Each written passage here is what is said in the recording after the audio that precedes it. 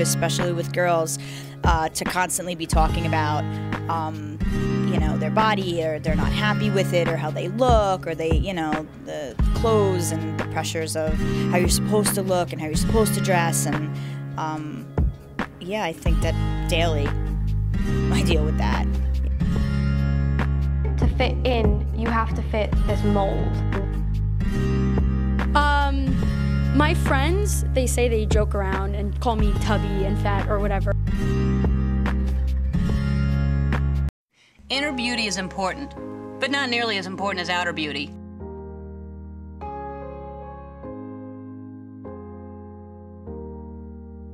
Hello, hello, anybody out there? 'Cause I don't hear a sound. Alone, alone, I don't really know where the world is, but I miss it now. I'm out on the edge and I'm screaming my name like a fool. I think they're effective. I think it gets people to look at them.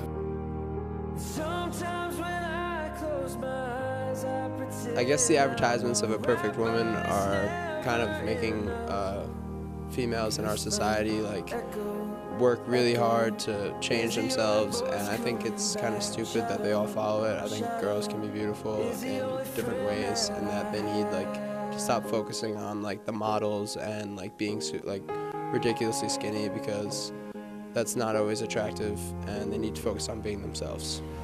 The Photoshop pictures, I think, are really distorting the image of what girls are today.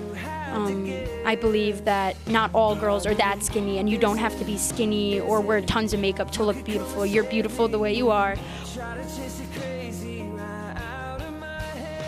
I definitely do. I think that for younger girls especially that are, I guess, going through a phase where they're not developed fully, or they think that they're vulnerable to be picked on, I think that those advertisements definitely do, because they see themselves compared to like one of these beautiful women on the thing, they're going to say, why can't I look like that? I want to look like that. There's only one way to look like a real cover girl. Photoshop by Adobe. Maybe she's born with it. No, I'm pretty sure it's Photoshop.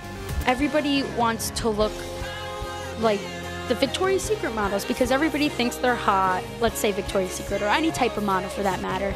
And they think they're hot and they want to be like them because everybody loves them and they want to be loved by everybody. You know, in our brain that we're taught that it's not okay to be fat.